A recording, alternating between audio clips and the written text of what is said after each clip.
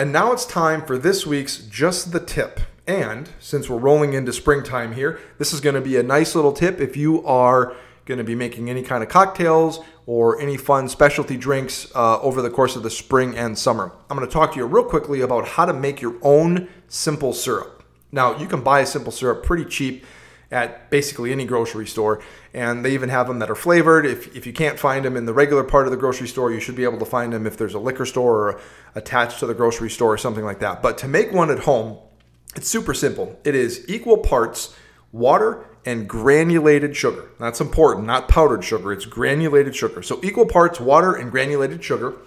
What you're going to do is carefully bring this to a boil. And then once it gets to a boil, you're going to turn it down to a simmer and just let it simmer for 10, 15 minutes. And that's it. Once you do that, the sugar will be dissolved in the water. It'll be one just kind of thicker liquid, and let it cool down. And then you can pour it into a container, whether it's a squeeze bottle or some mason jar or something like that. And it will hold in the refrigerator for about a week. I can't remember if it's shelf stable or not, but for sure just put it in the refrigerator and you're good to go for about a week. Now, to spice things up, if you want to add something like cinnamon sticks in, or berries, or fresh herbs, or anything like that, jalapenos, you can do that. Just experiment a little bit with how you want to do that ratio-wise, because it can be pretty intense if you're not careful. I urge you that when you boil water and sugar to be very careful. Make sure there's no kids around or anything like that, because if that gets on your skin, that is not good. So nothing to be afraid of. Just be cautious about that. Simple syrup, equal parts water, granulated sugar, bring to a boil, reduce it down to a simmer, let it cook for 10, 15 minutes, let it cool, and Bob's your uncle. That is this week's Just the Tip. All right, and now it's time for this week's Just the Tip. And this week's Just the Tip is another food tip, and I'm talking about measuring out food ingredients. And I always recommend, whenever possible, using a gram scale to measure out food. Now, I'm not talking about your weed gram scale. I'm talking about an actual food gram scale. You can get these at Target, at Walmart, at Williams-Sonoma, Amazon. If you live near a restaurant supply store, you can definitely get them there. And if you've never been to a restaurant supply store, it's pretty cool. If you like food, if you like cooking, that's where all the commercial food service places shop, all the restaurants shop as they go in and buy stuff there. It's open to the public, so they're all over the country, different brands, different names. But I highly recommend, if you haven't been in one, to go check it out if you like food. It's really cool stuff, and you can see what the pros use, as they say. But back to just the tip. I would recommend using a gram scale and measuring out all of your food or ingredients by gram whenever possible. And the reason for that is because, let's say a recipe calls for 1 cup flour. All right, great. Well, 1 cup flour is somebody scoops it and there's a huge heap of the scoop, and that's 1 cup. Another person scoops it and they run their finger across it, and that's 1 cup. Another person scoops it and there's big air pockets in there, so it looks like it's a cup of flour, but it's really not. Now, for most home recipes, it's not the end of the world, but if you're trying to dial in a recipe, or you're working with something that's a little more finicky, all the sourdough bread recipes out there or anything like that, it really is essential that you measure food and ingredients out in grams, even liquids. And the reason why is the variance that I just talked about, that can drastically throw off a recipe. And when I used to cook in kitchens, I remember some of the restaurants I worked at, we would just use a scale and measure by ounces or whatever, kind of eyeball it. And then I went to work at a really good restaurant where we measured everything by grams. And it's like, boy, you could see the difference in the precision of the recipes, and you could see the difference in the consistency day in, day out at the recipes. So you see everybody online and they're making stuff. It's like, man, making that day in, day out, you really need to be dialed in on the ingredients. You really need to be dialed in on the technique and all of that. So having a scale that measures in grams, that allows you to measure pretty precise, is a great way to start. So that is my tip. Again, you can buy it anywhere, but I highly recommend getting a gram scale. And that is this week's Just the Tip. Okay, this is one of the silliest, most obvious, roll your eyes, just the tip segments. But it is something that has been, and I say this passionately, a game changer in my life. And it is the simple concept of having a garbage can in your car. And that might seem as obvious as day, but having a garbage can in your car is something that can dramatically improve the quality of your life. And for years, almost a decade, I worked in outside sales. So, my office was my car. I was in my car all day long driving around the Dallas-Fort Worth area, and I would pack a lunch. So I'd pack my food, pack my snacks, I'd bring water. Sometimes I'd stop and get a coffee or get a Gatorade or something at, a gas station. And man, the front passenger floor used to be my garbage can. And at the end of every day or every week, it was hilarious. Make a turn and you can just hear this cascade of empty vessels of water bottles and wrappers just rolling around the car. So I finally got a garbage can. It sits behind me in the passenger back seat on the ground, and it's something I can reach without even having to take my eyes off the road. And I can drop in something, especially with kids. It's a huge thing. My wife fought me on this for a long time. She didn't want a garbage can in her car. And then every time I would get in, it was like, just entering a garbage disposal. So finally got that. So obviously the most simple, basic, just the tip segment. But if you do not have a garbage can in your car, go get one on Amazon. I'll have a link where you can get this one and the one that I use in the show notes. And go take a look at it, and you will be so pleasantly surprised. Don't just get a Target bag. Get an actual little garbage can for your car. That is this week's Just the Tip. For this week's Just the Tip, I'm going to stay with the golf theme, if you can believe that. Now, I've been golfing since I've been about 7 years old. I'm 43, so do the math on however old that is. I've never been particularly good. I will tell you, when I was 10 years old, I got a hole-in-one. Clearly, it was nothing but skill and zero luck was involved in any way, shape, or form. I do remember everybody saying that they needed to give me their autograph on the scorecard. And what they were telling me, the group that saw the hole-in-one when I was 10, was, hey, we need to sign your card to verify that you actually got a hole-in-one. But all these older guys kept saying, we need to give you our autograph. And as a 10-year-old, I remember thinking, wait, I'm the one who hit the hole-in-one. I should be giving you my autograph, right? So clearly, that was the highlight and peak of my golf career, and it happened 3 years into playing. It's been downhill ever since. But I love golfing, and I try to do it as frequently as I can while still making time for the fam.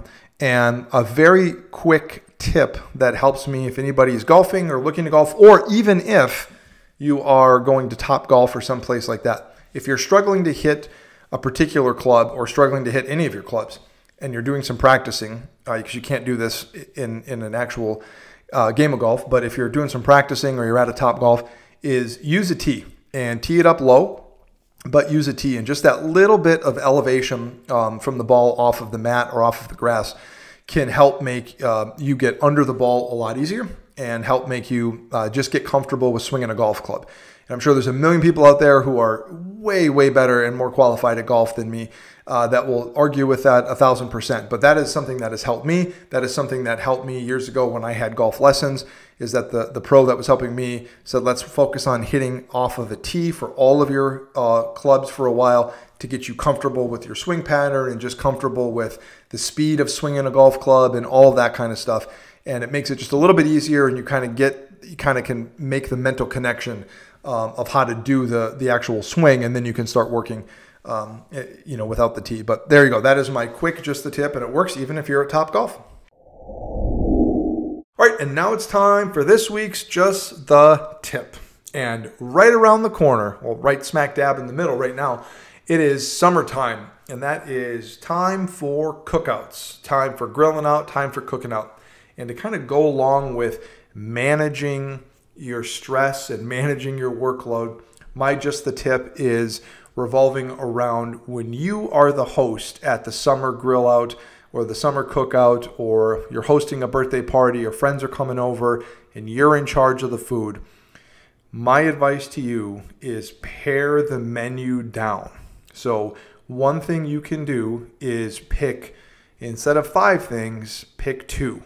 So nobody is going to remember that you had 11 different offerings on the counter, or that you had steak and hamburgers and hot dogs and chicken and ribs and brisket and all that. So my advice is, hey, if you're grilling out, grill 1 to 2 things. That's it.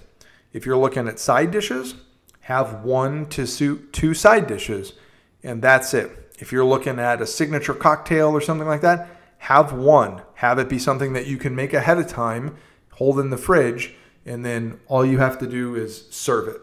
And the second part of this, just the tip, is if you do want to expand the menu, which I understand you can't just have just hamburger and corn as the only 2 things and you've got 10 people at your house, use the chips and the salsa and use the dips and use pre-made or store-bought stuff or things you can do ahead of time. Let those things be the accessories that kind of fill in the gaps of your menu. So you're planning a summer cookout, a July 4th cookout, right? Do burgers and hot dogs on the grill. That's easy to manage. Throw 1 vegetable on the grill, like corn. If you're going to have another side, do like a pasta salad or a potato salad. You can make that 1, 2, 3 days ahead of time. Keep it in the fridge. It gets better as the days go on. So you're good there. And then fill in the rest of the gaps with chips and store-bought salsa or guac or a 7-layer dip or something that you can buy at the store. Or let dessert be something that you purchase. You pick up some cookies or some cupcakes or something like that. So that's an easy way to manage where you can still enjoy the party that you're hosting instead of just running around, because let's face it, you're not a line cook, you're not a chef, and there's no expectation to have that you should be able to manage 15 different things that are cooking and some inside, some outside. That's not fair. All you're going to do is stress yourself out, and nothing is going to come out the way that you want. So pare down the menu, use store-bought things to fill in the gaps, crack a beer, and enjoy your summer cookout. That is this week's Just the Tip. Now it's time for this week's Just the Tip. And this week's Just the Tip is a cooking tip that as we get into the summer season and anything, any time of the year, but it is my tip to you is to be very aware of matching your cutting board and your knife size to the food product that you are going to be cutting on that cutting board and with that knife. So for example, if you have a apple or you have a small tomato or you have strawberries, you can use a small cutting board with a small paring knife. That's great. If you have a watermelon or a cantaloupe or a squash or something like that, you need a big cutting board and you need a big long knife. And too often, myself included, I'm like, well, I don't want to wash this, or I don't want to try to put it through the dishwasher, or, this is too big of a mess. I don't want to deal with it. I just grab a cutting board the size of a postage stamp and then a tiny little knife, and I try to cut, something way bigger than that. So that is how injuries can happen. And that is how getting very poor cuts and odd shaped sizes and a poor yield out of the food. You're spending all this money on a watermelon at the grocery store. You need to make sure that you get as much of it as you can to be able to use. That's called yield for food, is you get a high yield on that food. So if you have a big watermelon, get a big cutting board, get a big knife. And for a watermelon, I specifically recommend a serrated bread knife and cut it that way. And you will have plenty of space, just like you cannot stuff all the watermelon that you cut into a very small Tupperware container. You need a big container. Same thing with that. I know it sounds simple, but always go up a size in whatever you think that you're going to need for a cutting board and a knife. And that will help preserve your fingers and it will help make sure that you get a better yield out of your product and a more even set of cuts and all of that sort of stuff. So that is this week's Just the Tip. Match the cutting board and the knife appropriately to the food that you're cutting.